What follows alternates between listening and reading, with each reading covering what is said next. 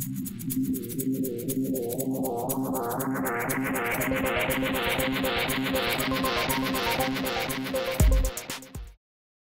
BSDL file format is a description language designed for electronic testing using JTAG and is supported by a large and growing number of silicon vendors.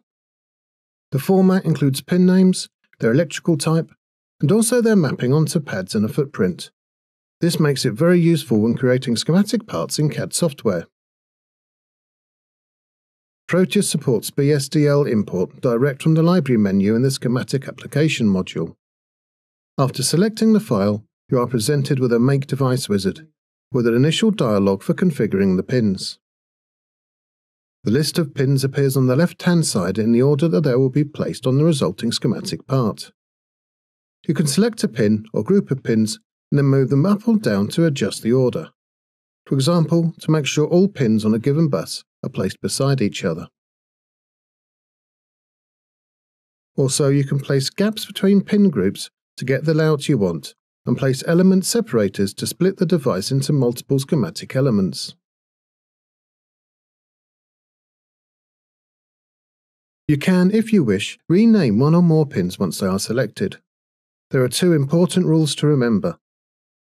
First, pins with a name beginning NC will be treated as not connected and will be assigned to the NC pin type.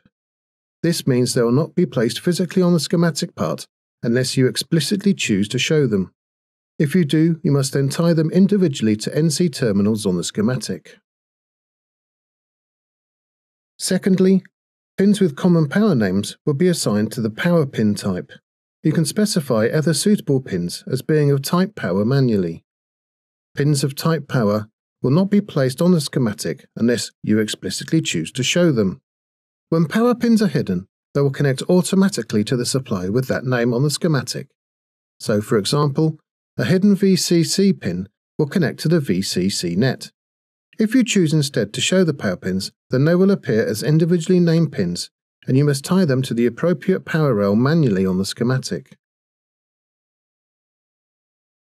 The last thing we need to do on this dialog is specify whether we want pins on all four sides of the component or only on two sides. When we get to the packaging page of the wizard, we will see a named list of packaging specified in the BSDL file. We want to rename the existing packaging and then find the appropriate named footprint in the Aries libraries. When we do so, we can see from the preview on the right-hand side that all of the component pins are correctly mapped onto the BGA balls. Note also in this packaging how the hidden NC pins are listed and also that power pins with the same name are hidden. The rest of the Make Device wizard is identical to creating a part from inside the Proteus software. If we then place the device on the schematic and launch the power rail configuration dialog, we'll be able to check whether our hidden power pins are connected or not. Pins such as G and D, which have the same name as a supply, will automatically be connected to the supply. Other pins that were marked as being of type power and then hidden will need to be assigned to one of the power supplies in the project being worked on. When you are working with an FPGA, the pin data sometimes needs to change during design development. If you are only changing what BGA balls the pins map to, you can load the pin map file directly into the packaging tool. If, however, you are changing any pin names, then this is a device change in Proteus. You will need to reload the BSDL file and apply the pin map file via the Load Pinning button on the dialog. This will change the pin names on the left-hand side, and it will automatically package with the correct BGA balls when you assign your footprint.